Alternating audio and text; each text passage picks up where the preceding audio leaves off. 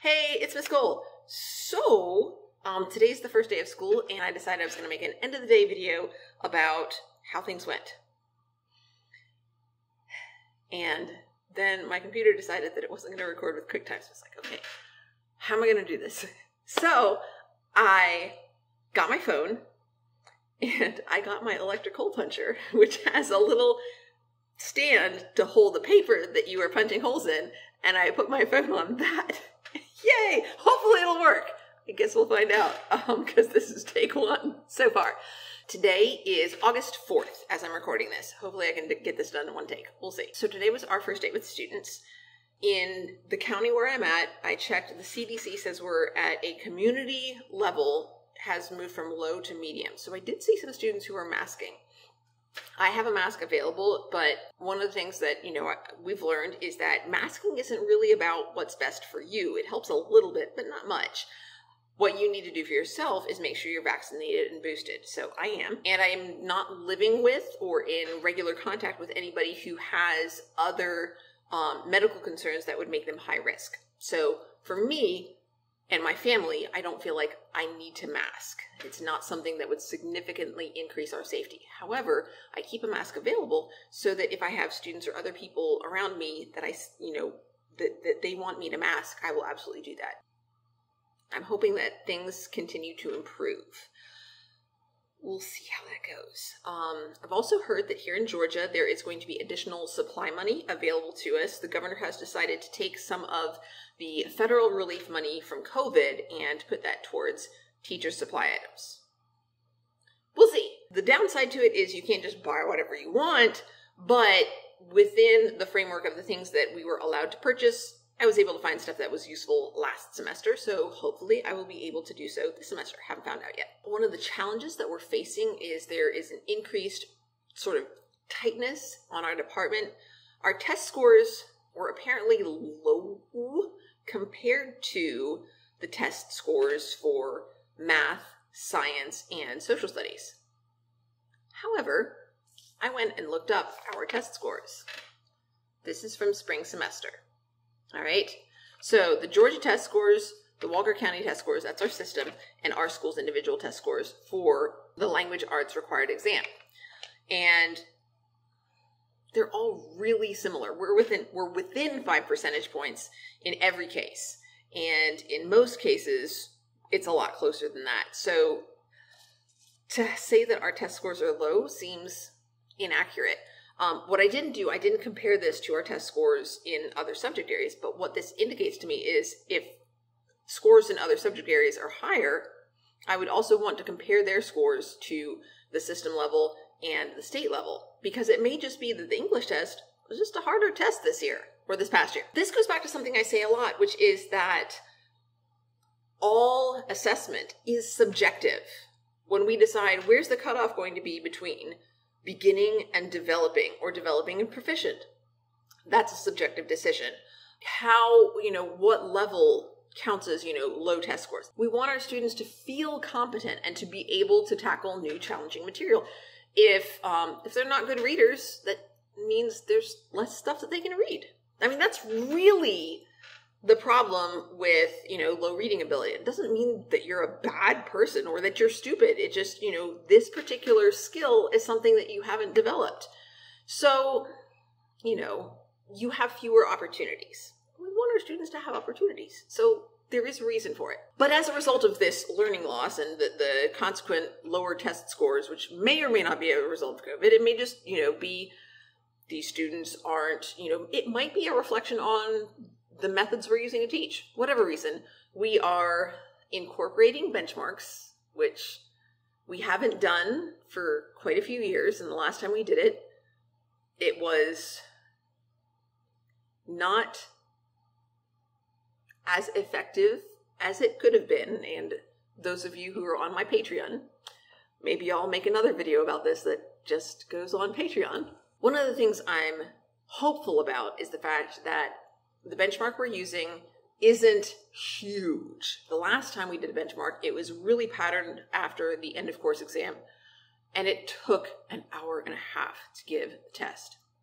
The benchmark we're using now is one that'll take 15, minutes, maybe half an hour, depending on, it is reading focused and comprehension and analysis focused. So it's not all the standards, but we're really focusing in so that we can give this benchmark multiple times. We're going to give it pretty much the beginning of the semester, quarter of the way through, 2 quarters, 3 quarters, and then end of the semester is when we'll give final exams or the state test.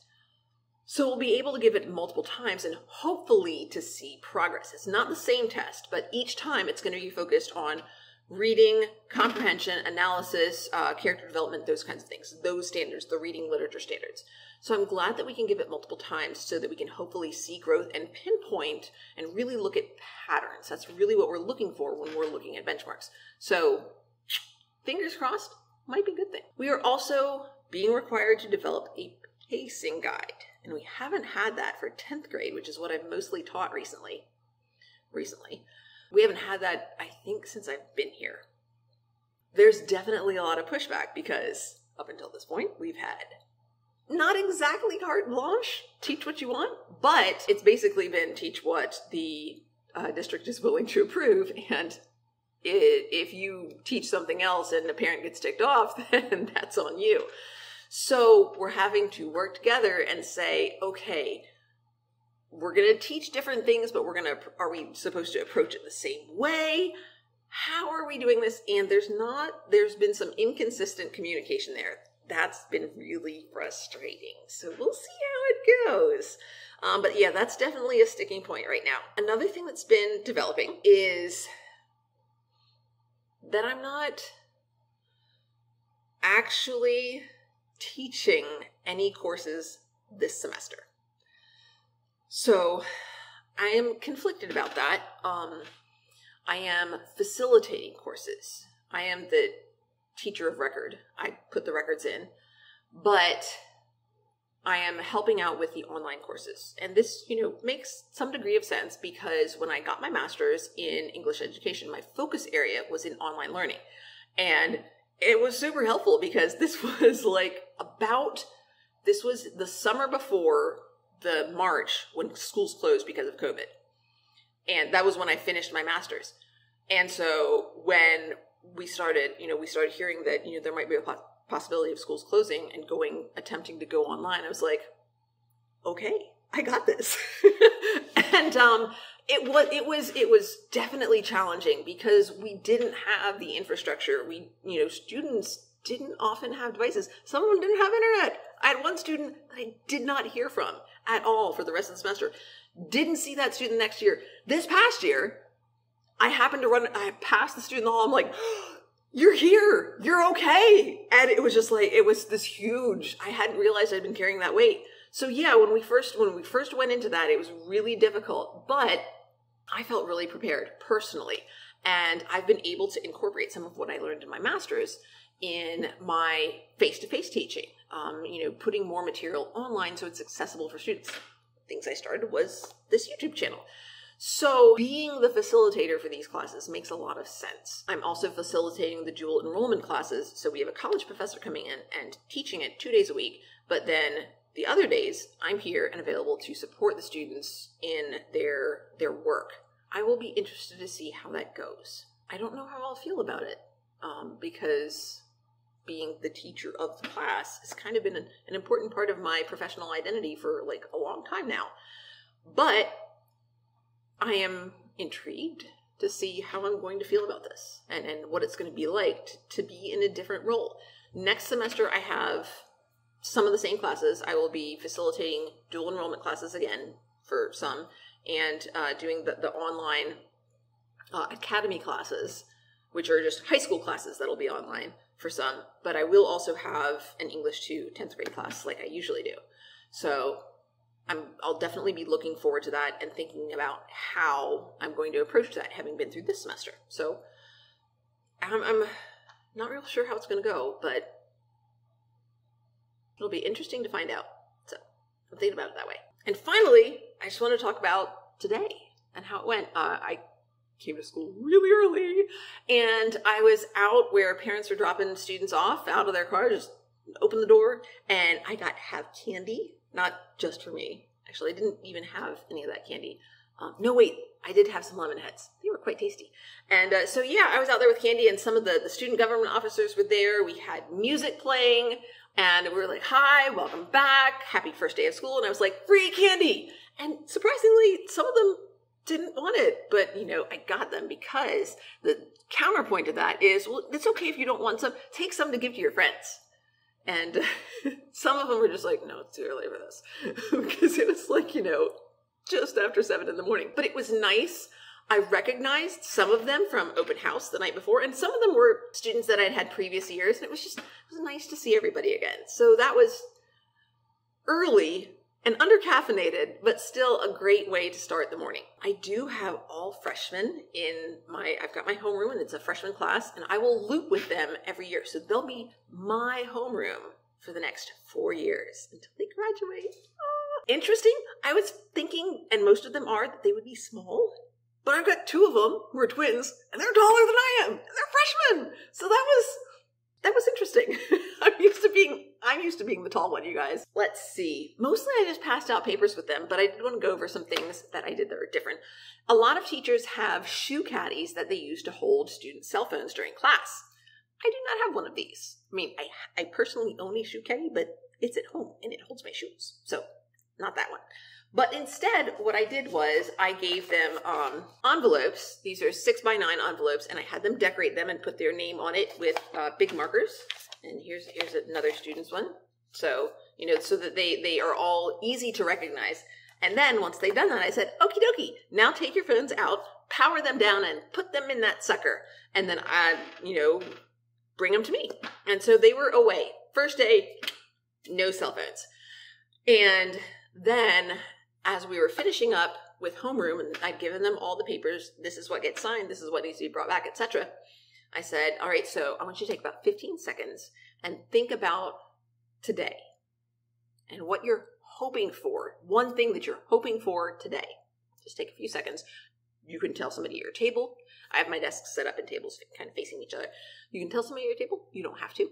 But when I call your name to get your envelope, what I want you to do is come get your envelope and tell me what you're hoping for.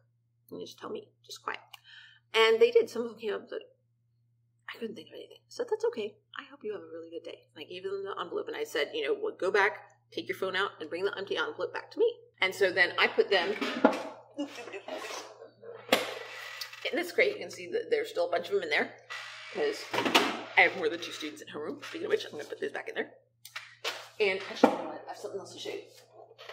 And so tomorrow, the first thing that they'll do is they'll come and they'll get their envelope and they will put their phone in it, but they'll hang on to it until I come around to gather them up. So I'll gather all of them at the same time, and we won't have some people getting their envelopes while their phone's in there and, don't have to worry about somebody touching your phone. I like the envelopes because it means that no one else, I'm not touching their phone.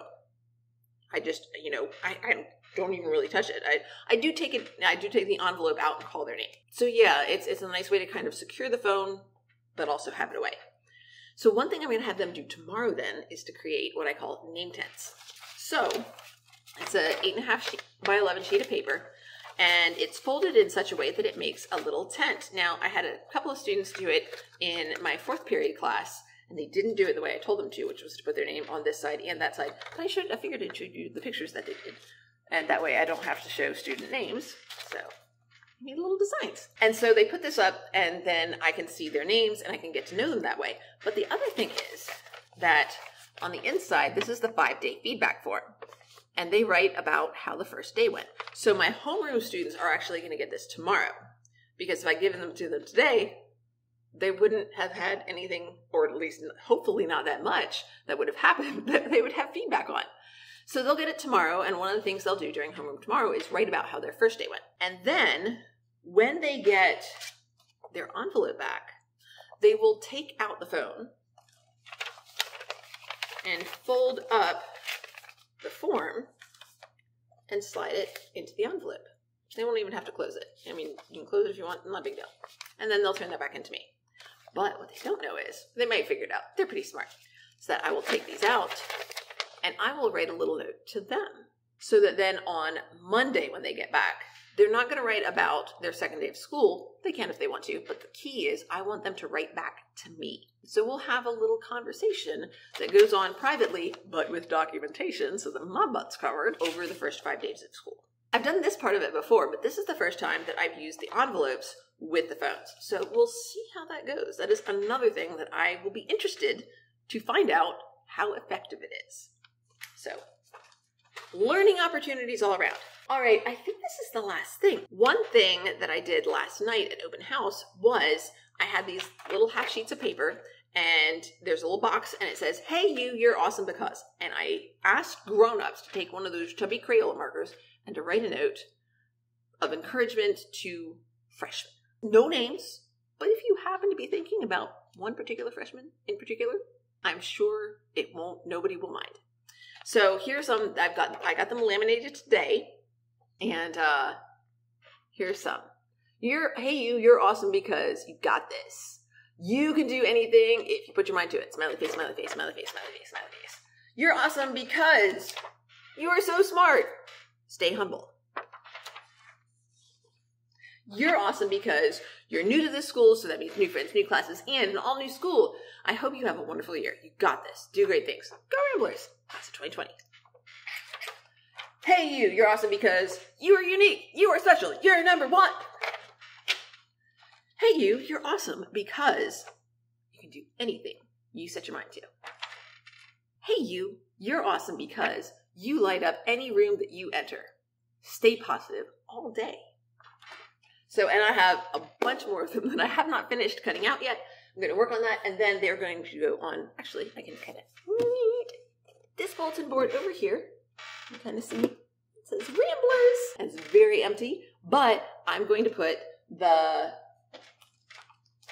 my happy little messages, I'm going to put them over there. So that's where they'll go. And then as my students come in, hopefully they will know that there are people in their lives who are rooting for them. And I think everybody needs that, you know? So hopefully that will help make it a fantastic year.